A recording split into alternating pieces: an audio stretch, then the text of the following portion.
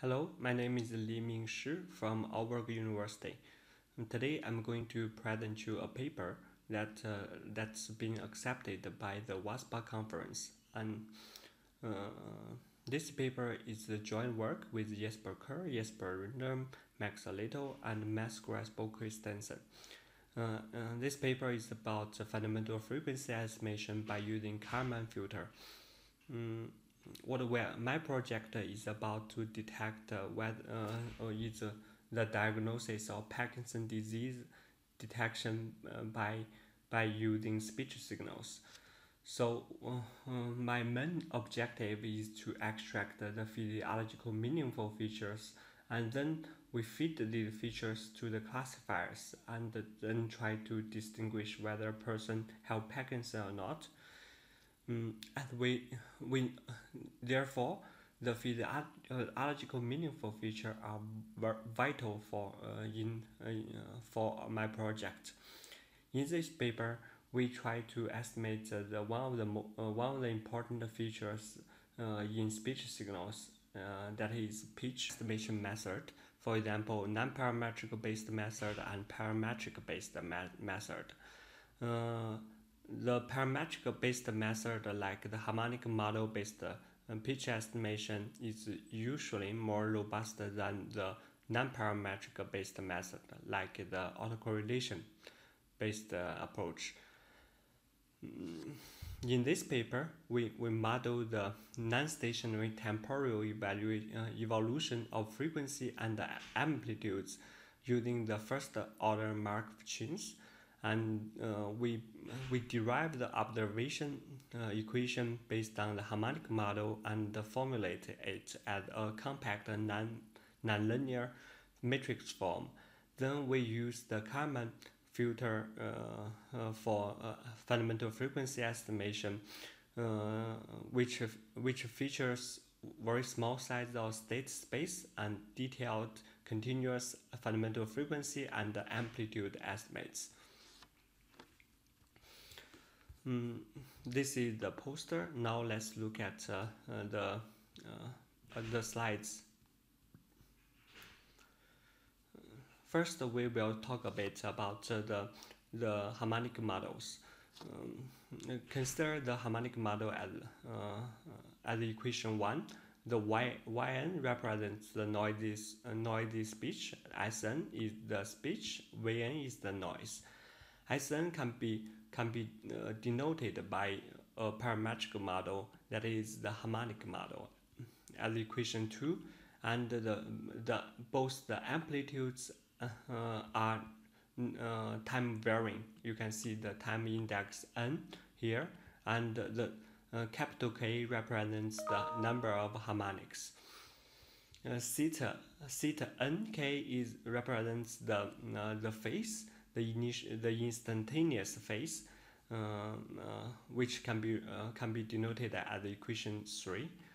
And traditionally, the fundamental frequency and amplitudes are time invariant in a short time frame with a certain length n. If we combine the equation 1, 2, and 3 and using Euler's formula, we can obtain the equation at 4, and then collecting n observation signals into a vector and writing 4 into a matrix form, it can be written as a linear form 5. By using the IID Gaussian noise assumption on the elements of the noise, we can easily obtain the amplitudes estimates, the least squares estimates of the amplitudes. And if we replace the amplitudes in 5, the maximum likelihood estimator of the fundamental frequency can be written as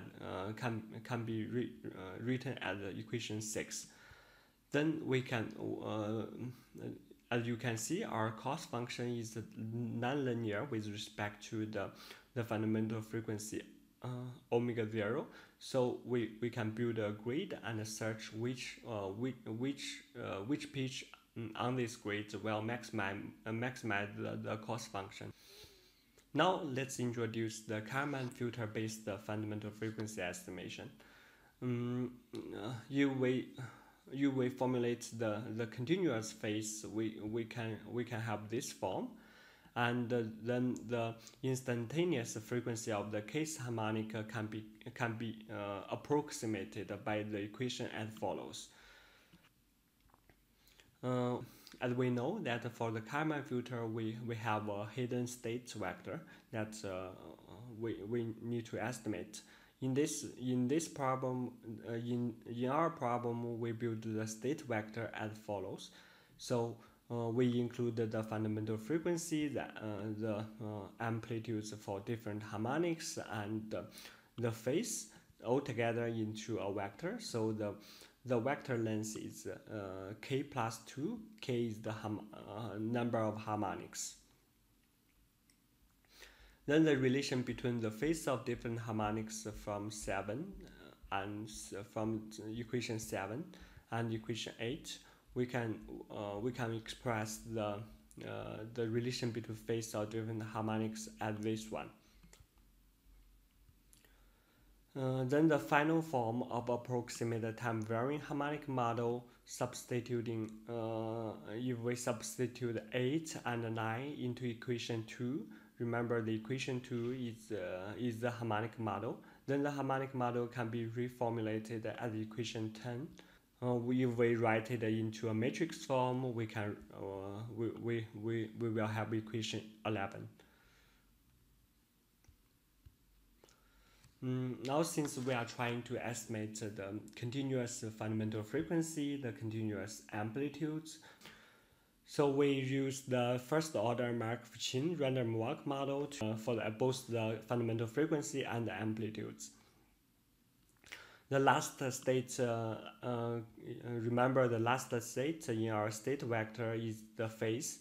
So we use the phase update equation 7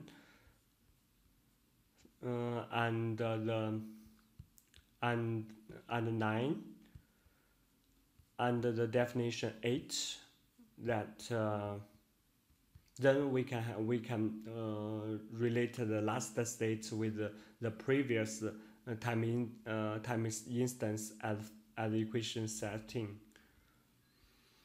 Then the state using both equation 12 and 13, that we can build the state equation in matrix form as 14. Then, as we all know that for the standard Kalman filter, we cannot deal with nonlinear observation equations in our problem. As you can see, the state equation is linear form, but the observation equation is nonlinear form. So we need to somehow linearize it. Here we use the first order Taylor expansion to this Hn is the Jacobi matrix. It's basically the derivative first order derivative matrix with respect to this vector.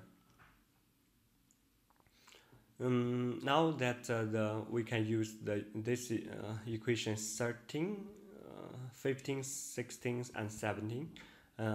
We can use the standard extended Kalman filter in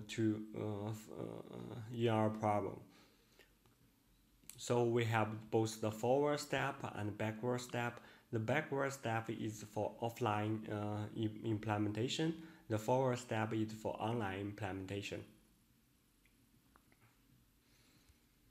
Now let's see some results. First we test our signals for speech signals while we await a EROI. The sampling rate is 8,000 Hz. The number of harmonic is set to 5, and the variance of noise is set to 10 to the power of 4. Remember that in Kalman filter, it's not the value of the noise variance that's important. It's the ratio between the noise variance and the state noise variance that's important. The SNR for Gaussian white noise is set to 10 dB, QM and P11, and P are set to identity matrix. Here is the results. As you can see from the spectrogram, that our pitch estimates can very nicely track the pitch in the speech signal very well. The shaded area in this part is the uncertainty, and we also have the amplitude estimates at here. If you see the green circle on the spectrogram, the energy for this harmonics is much higher than the first and other harmonics. So it also shows for in the amplitude estimates, our amplitude is much higher for the second harmonic. Is larger than the rest of the harmonics. We also tested our algorithm for speech signals of sustained R signals from a female with Parkinson's disease. The sampling rate is 8,000 Hz, noise variance set to this one, and the fundamental frequency average over every 10 millisecond segment. As you can see here, that this EGG fundamental frequency can be viewed somehow as the baseline for our problem. As you can see here, our extended Kalman smoother method can very nicely fit the